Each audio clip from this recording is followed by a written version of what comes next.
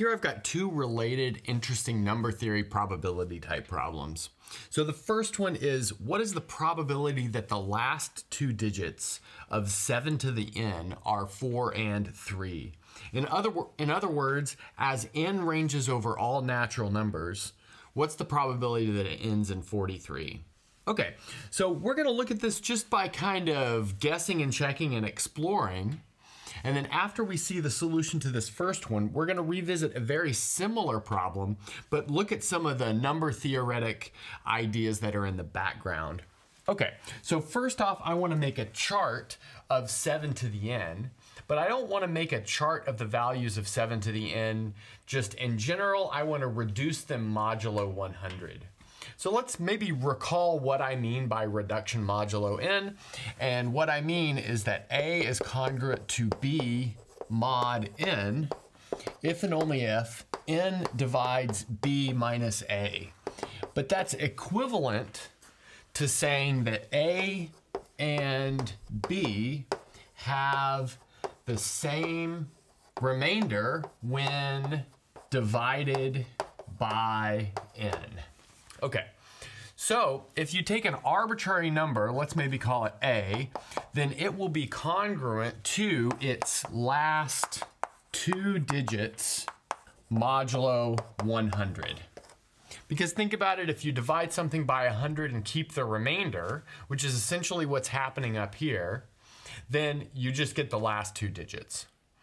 So what that means is we want to calculate 7 to the n mod 100, and that's in fact the chart that we'll make. So let's start building that chart. We'll have n, and then we'll have 7 to the n. And let's run through some values of n. So we've got 0, 1, 2, 3, 4, 5, and then hopefully we see some structure at that point. So 7 to the 0 is going to be 1. 7 to the 1, that's obviously 7. 7 squared is 49. Then next, 7 cubed is 343. But 343 can be replaced with just 43 because, again, we're working mod 100. So let's maybe notice that right here. We're working mod 100. And now let's calculate 7 to the 5. And now let's calculate 7 to the 4. So we could do 7 times 343. But since we're working mod 100, we'll just do 7 times 43. But that turns out to be 301. But 301 is congruent to 1 mod 4. That means we've landed in a position where this pattern continues to repeat. So that means 7 to the 5. Well, that'll be 7 to the 4 times 7. So we get a 7 here.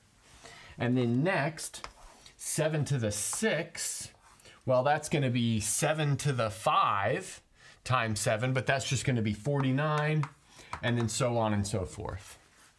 So it turns out that 7 to the n can only take on 1, 2, 3, 4 different values, and each of these values are equally likely because they continue repeating like that. So since they take on 4 values that are equally likely, and this is one of the values, our probability is 1/4. Okay, so let's maybe get rid of this. We'll look at some definitions that make this idea kind of precise, and then we'll look at one more. Okay, so now that we looked at our first example, I want to look at some precise ideas from number theory that will really provide some context for this first one and allow us to look at this second one. So the first thing that I want to recall is Euler's totient function, sometimes called Euler's phi function. So it's defined so that phi of n equals the number of positive integers between 1 and n that are relatively prime to n. So in other words, their GCD with n is equal to 1. So notice if you've got like the number 6, then phi of 6 is equal to 2 because there are only two numbers between 1 and 6 that are relatively prime to 6. Those are 1 and 5. Now here's a little result related to the Euler phi function. If n has the following prime factorization, so p1 to the r1 all the way up to pk to the rk, then phi of n is equal to n times 1 minus 1 over p1 all the way down to 1 minus 1 over pk. So that gives you a nice computable way to find phi of n. Next, there's this thing called Euler's theorem, and that says that if we have a number which is relatively prime to n, then a to the phi of n is congruent to 1 mod n. That brings us to this notion of the order of an integer modulo n. So that's this definition. So we say that m is equal to the order of a mod n. That's how we read that. If m is the smallest number such that a to the m is congruent to 1 mod n. So it's the smallest thing that if you raise a to that power, you get back to the identity element. So sometimes that might be phi of n, but sometimes it won't be phi of n. And here's a proposition which is easy to prove, and that is the order of an element modulo n always divides phi of n. So that's pretty clear from Euler's theorem and then the division algorithm. And then we've got this final theorem, which has to do with the notion of primitive roots modulo n. And that is there exists some number a where the order of a modulo n equals phi of n. In other words, it achieves that highest possible order if and only if n is a special form. So it can be 2, 4, it can be p to the k where p is a prime, or it can be 2 times p to the k where p is a prime. Okay, great. So now that we've got these ideas under our belt, let's look at this second question. Now we're ready to look at the second question. What's the probability that the last 2 digits of 9 to the n are 4 and 9? In other words, 49. So, and this is as n ranges over all positive integers. Okay, so again, we're going to work modulo 100, but we're going to keep an eye on those things that we calculated or that we recalled in the previous board. So we know that for all a, where a is an integer, such that the GCD of a with 100 is equal to 1, a to the phi of 100 will be congruent to 1 mod 100. And that's by Euler's theorem, sometimes called Euler's generalization of Fermat-Little theorem. Also, we know the only prime factors of 100 are 2 and 5, so we can calculate phi of 100 very easily.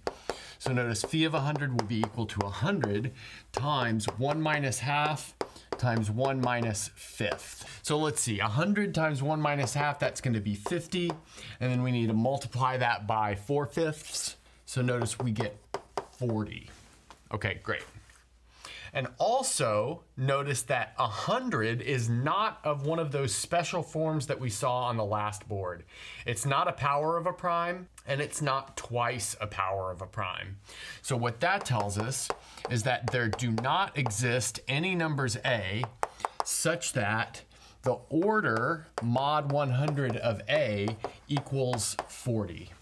But what that tells us, along with a proposition on the previous board, is that the order mod 100 of a has to lie in a set of divisors of 40, not including 40.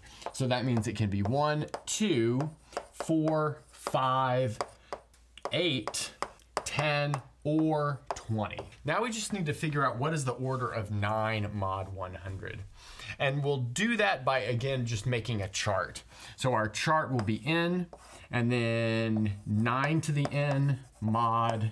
So let's get this chart built. Okay, so I'll let you guys do the calculation on your own, and I'll just fill in all of the values here, and then we'll go over these values. Okay, so after making all of the necessary calculations, we see that 9 to the n mod 100 can take on 10 different values. So 9 to the 0 is clearly 1, and then we go 9, 81, 29, 61, 49, 41, 69, 21, 89, and 1. Again, and so that would be the 10th power. And then it'll repeat after that 10th power. So again, we get a total of 10 numbers from this output. Now we just have to look, is 49 one of our numbers? And it is, which tells us that this probability is 1/10. Okay, and that's a good place to stop.